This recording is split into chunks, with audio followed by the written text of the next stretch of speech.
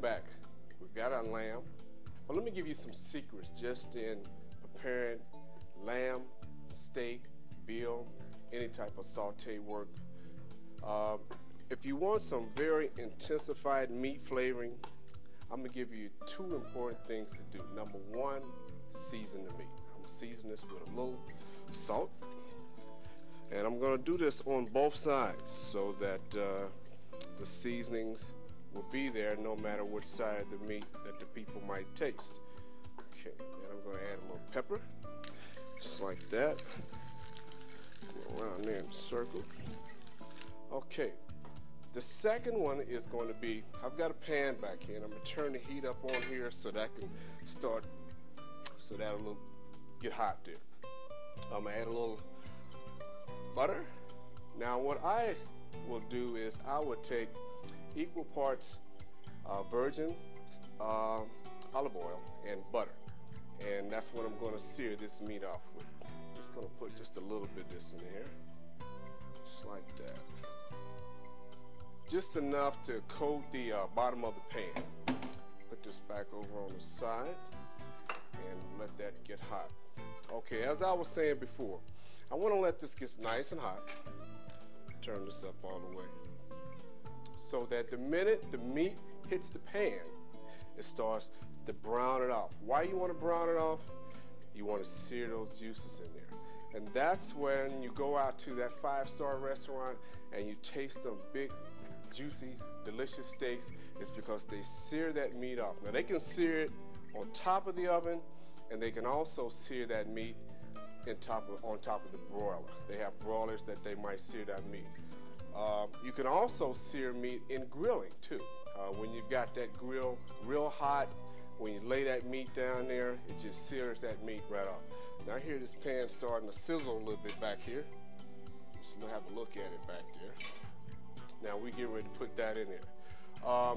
Another thing, another good point to get some really good flavor out of the sauce that's going to be going with your meat, because most of the time when you sear those meats off, sometimes you want to have a little sauce to go along with it. And I'm going to show you how to get all that flavor right out of that saucepan. Let's see it. Okay, I see it starting to smoke. You can kind of see it starting to smoke a little bit there. You're just going to add these right in there, just like that. Just let them brown. Now, sometimes I would just let them set. The reason why I let them set, to let it go ahead and brown. Because if you move it around, it starts to make the meat sweat. Another good thing is, don't see all that room in the pan, leave some room in the pan. If you put too many pieces of meat in there, it's going to start sweating, and then you won't get that brown on the bottom of the meat. Okay, let that go. Now, once we take this out of the pan, I want to get me a salsa here. I think I just put that right back in there. That won't hurt it. Once I take that meat out of there, I'm going to put it right back in here. And then I'm going to saute my vegetables, add my herbs, and I'm going to deglaze it with a little Madeira wine.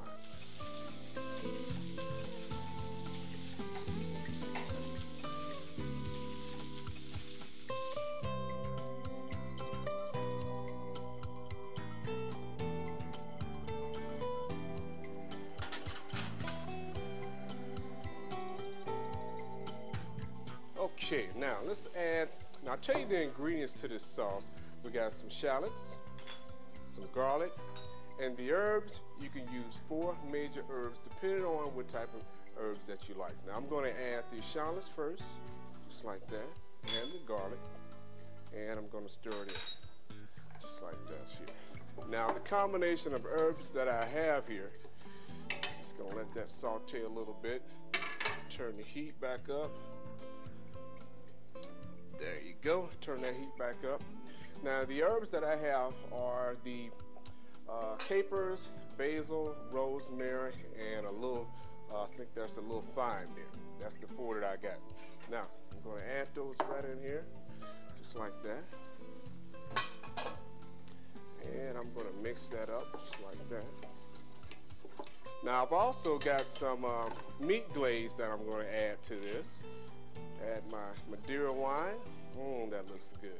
Just let that saute a little bit there. let that reduce. Now what's going to happen is that's going to reduce, and all you're going to have is the essence of the Madeira wine.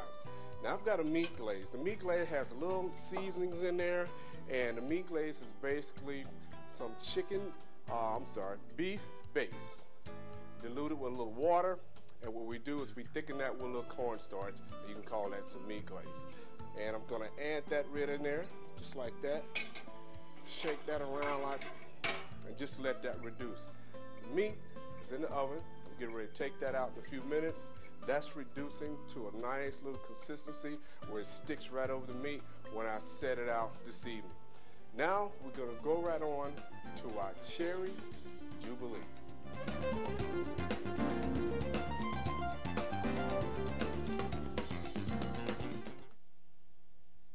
Now this is my favorite part of the meal, the Cherries Jubilee.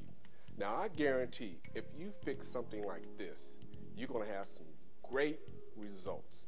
Now first of all, we're going to go over the ingredients. I've got some Bing cherries.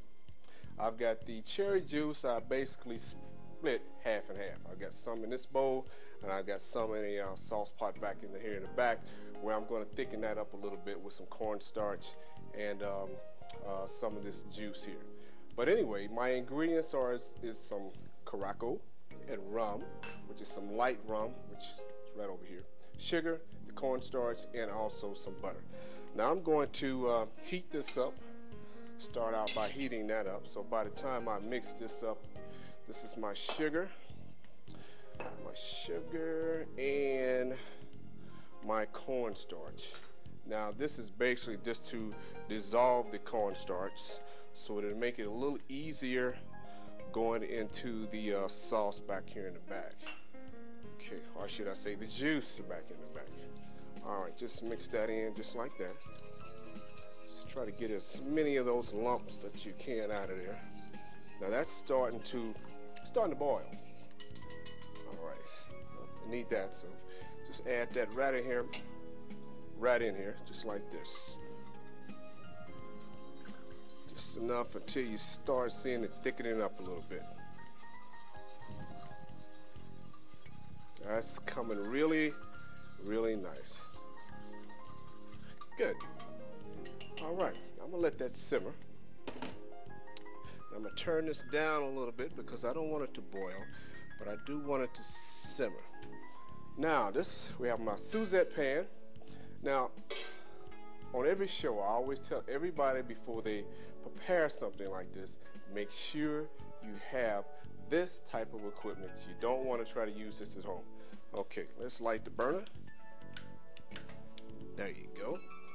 And I'm going to add my butter, just like that, right off into the pan. And I'm going to let that melt down just like that. And I'm going to add my Bing cherries right off in there. Get a little spatula and just melt this around. Okay.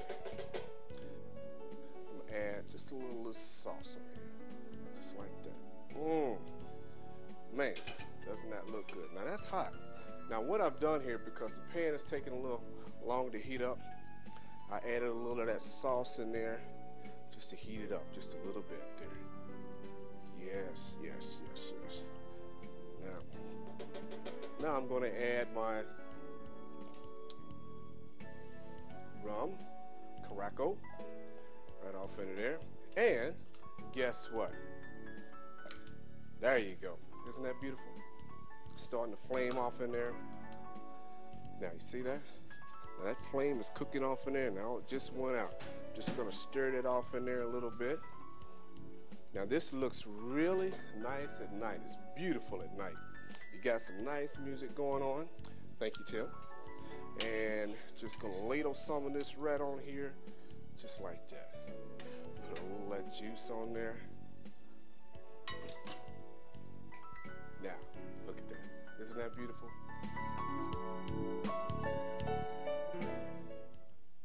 Shannon's joining me for dinner tonight.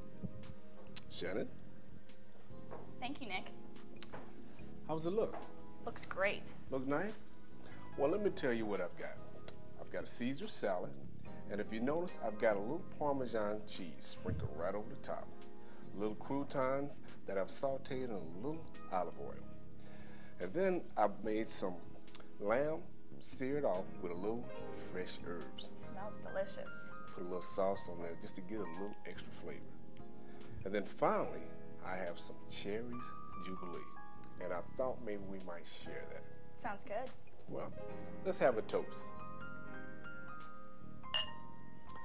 Bon appetit from the Midnight Gourmet.